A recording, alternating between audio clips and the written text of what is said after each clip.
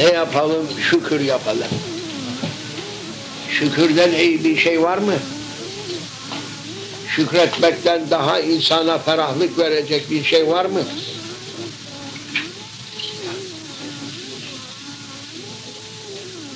Hiçbir şey yok.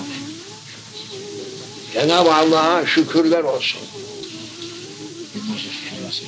Şükür, Cenab-ı Hak'tan hoşnut olduğumuza delalettir. Şükür etmekten daha tatlı bir şey var mı Cenab-ı Allah'a? Olamaz. Şükür Ya Rabbi demek bize büyük iftihardır. Ve Cenab-ı Hakk'ı da ziyadesiyle hoşnut eden mübarek sözdür. Şükür Ya Rabbi, şükür Ya Rabbi, şükür Elhamdülillah. Sonra tövbe Ya Rabbi, tövbe Ya Rabbi, tövbe estağfurullah. Allah Allah. Allah Allah. Ey!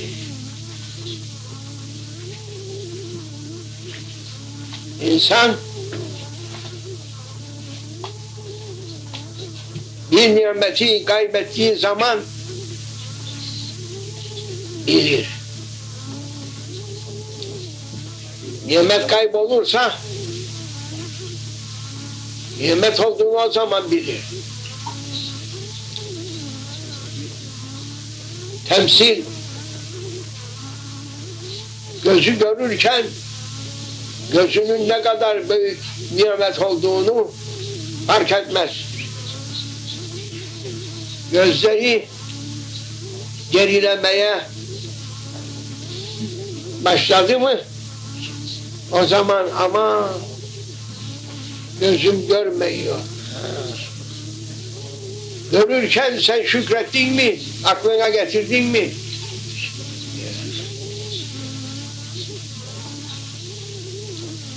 Eli olan adam elinin kıymetini bilmez de eli kopsa Allah'ım afiyet veya kırılsa boynuna taksa kullanamadığı vakitinde veyahut büsbütün kaybettiğinde aman ne büyük bir nimetmiş.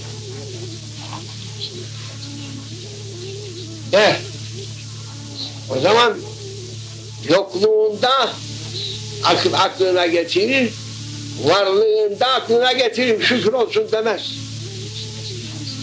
Nimeti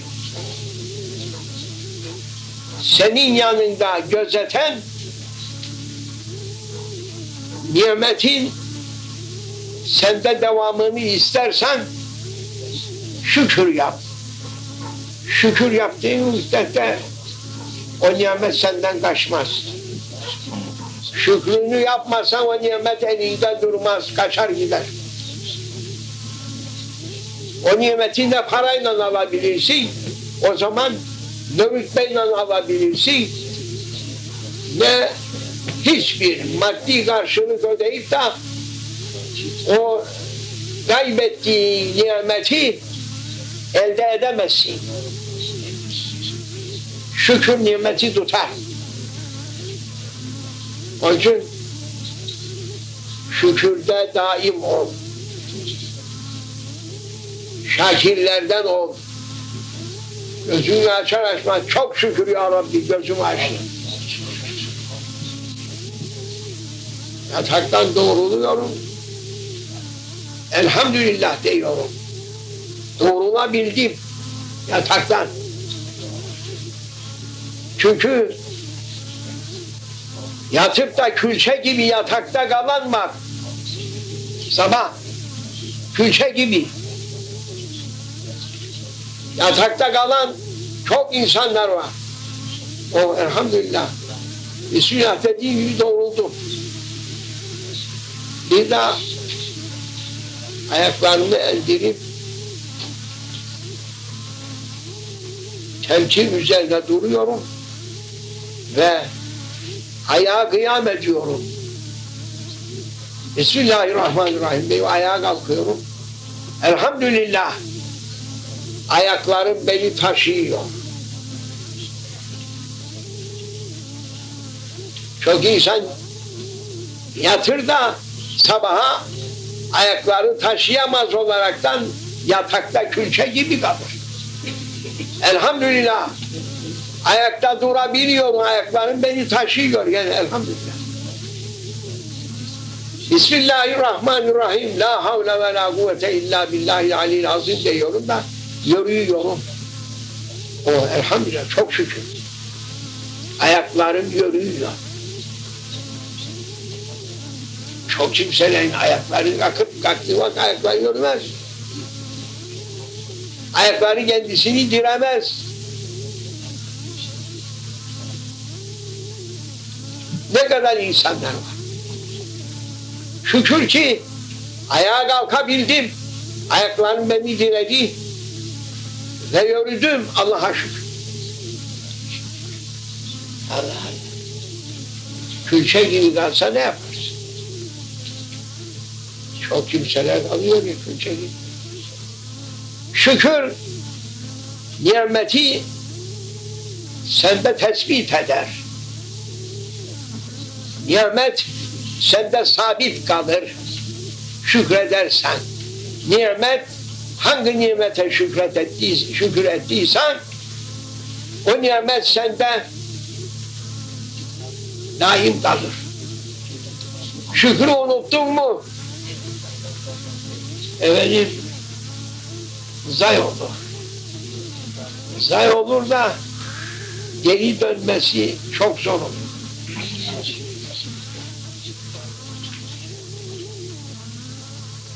Hangi bir nimet? Hangi bir nimeti söyleyecek? Ya. Doğduğu andan dünyadan gidince de şükür ya Rabbi dese başka bir şey yapmasa Cenab-ı Hak yanında sorulmaz o kul. Başka bir şey sorulmaz. Şükür ya Rabbi, şükür ya Rabbi, şükür ya Rabbi, şükür ya Rabbi diye ömrü öyle geçse başka bir şey sormaz Cenab-ı Allah. Kulum bana şükürle meşgul ol. Bir parça bir şey görür, bir kimseden de efendim 10 defa teşekkür ederim, sağ olun, teşekkür ederim, aman teşekkür ederim, aman 10 defa, 100 defa teşekkür eder, bir ufak bir şey, bir menfaati olsa bir kimseden, o kadar tabasmus eder, şükür çeker. Cenab-ı Hak.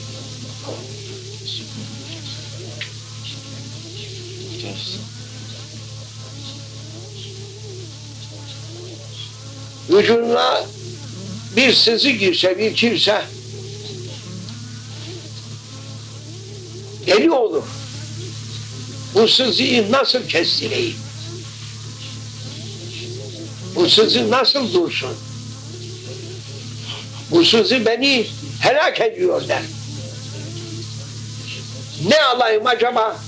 En kestiğine hangisidir? İçtiğim anda bıçak gibi kestirecek ilaç yok mudur der. 5 dakika sonra, 10 dakikadan sonra kesildiğinizi istemez. Anında içip anında kesilmiş. Ve o sızı derecesine göredir. İnsanı çıldırdan ya çıldıracak olan sızılı ağrılar da var. Allah Allah. O kimse diler ki bir an olsun bu sızı, bu ıstırabım dursun. Bir yük altın vereyim. Bir ev dolusu altın vereyim. Bu kötü sızı benden geçsin der. Geçmiş. Onun için nimet şükürle bağlanır, şükürle devam eder. Şükrü unuttu mu nimet elinden gider. Devlet bir nimettir.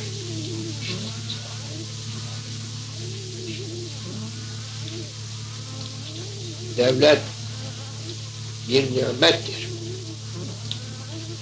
Şükredersen devlet dolar, o nimet devam eder. Şükretmezsen sıfırır.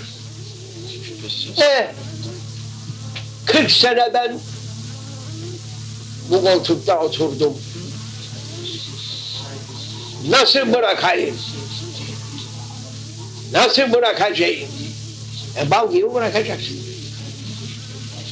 Bırakacaksın.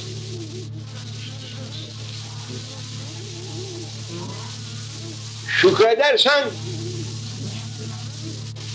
Cenab-ı Peygamber'in bir duası var aleyhissalatü vesselam.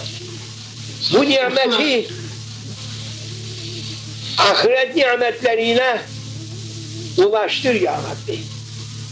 Yani dünyadaki nimetlerin benden kesilmesin ta ki ahiretin nimetlerine kavuşayım. Ara kalmasın.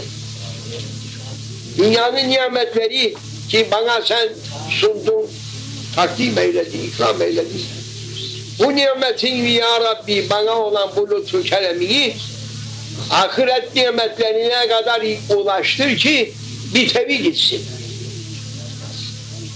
Arası kesilmez. Çünkü nimetin arası kesilmesi azaptır. Aman ne olsa. Nimetin durduğu yerde azap eder. Hemen.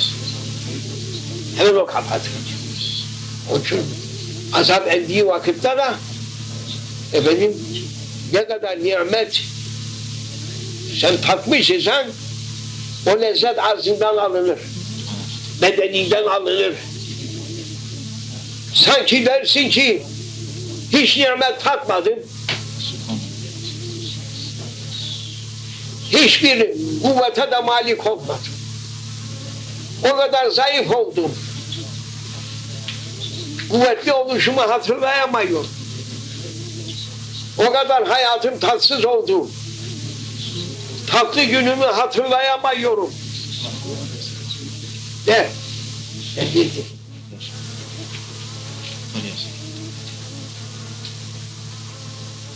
Şükür durduğu yerde azap eder. Azap endi mi darmadağın eder. Ne aklında, ne fikrinde, ne karnında şükür edecek nimet kalmaz ona. Selb olur. Azap endi mi azap ateş gibi yakar. Bırak. Allah. Kıyamet gününde de yok. Bu dünyada en çok zahmet çeken kulumu getirin. Bir de en çok dünyada zevk-i sefa yapan kulumu getirin. Dünyada en çok cefa ve eziyet çeken, belki azab-ı cevanihleri parça parça edilmiş insan, silindirden geçirilmiş insan, şişlere takılıp ateş üzerinde döndürülmüş insan. Allah'ım affine. Değirmene atılıp efendim unura edilen insan, imanından dolayı zahmet çeken, imanından dolayı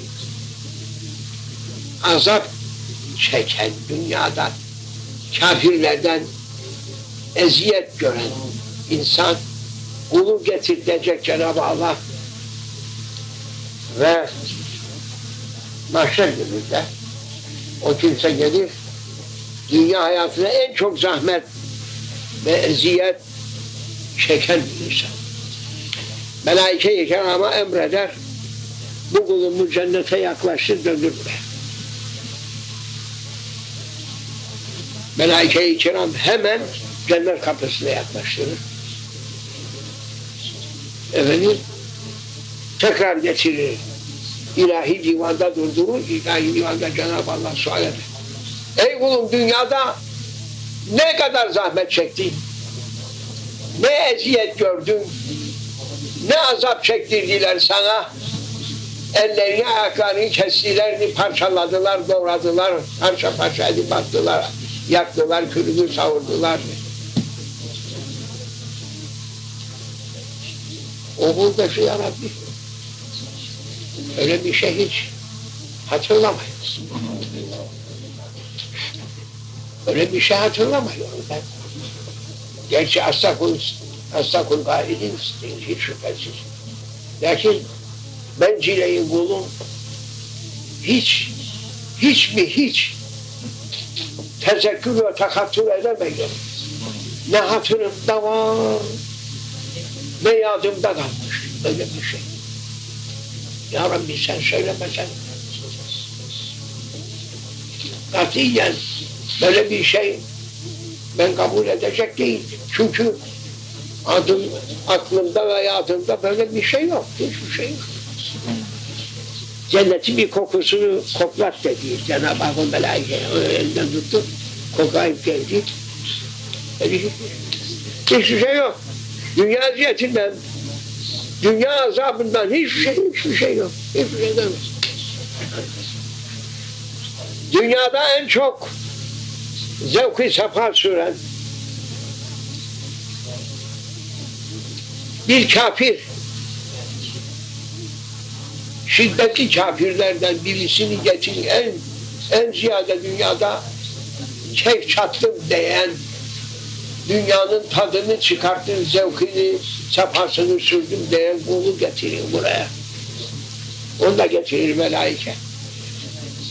Cehennem tarafına götür ve getirler. Melaike-i kiram getirdiği anında sorar. Ey bu sen dünyada ne gibi bir zevk-i sefada bulundun? Nasıl keyif sürdün? Her imkan elindeyken neler yaptın? Dünya hayatında sen dünya hayatını tamamıyla zevk-i sefada efendim şu işlette geçirdin. Ne var yadında? Mars'ın kömürü gibi gelir. Yanmamış Mars'ın kömürü gibi gelir.